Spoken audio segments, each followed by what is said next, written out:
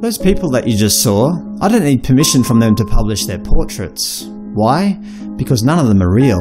They were all created by AI using a generative adversarial network, GAN, a type of machine learning technique that creates a feedback loop of increasingly high quality output. These faces were created on the website thispersondoesnotexist.com. The AI can create people of varying ages, ethnicities, gender, facial expressions, earrings, glasses, etc.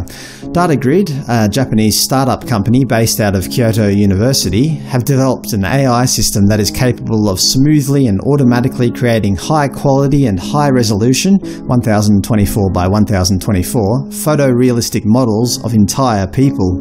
These are some of their creations.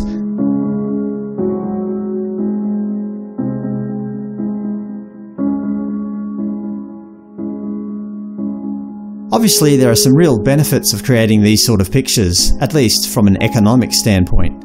Websites and catalogues will no longer need to seek people's permission to use their portraits in advertising material or pay costly models, another job lost in the ongoing AI revolution.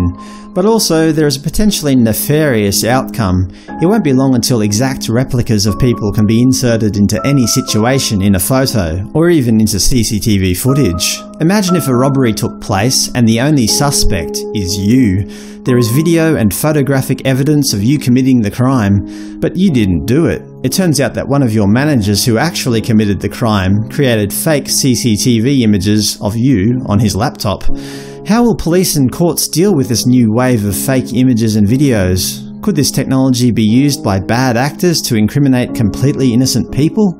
How will we police it? What are your thoughts? Is AI going too far? Should we implement rules to slow its inevitable spread?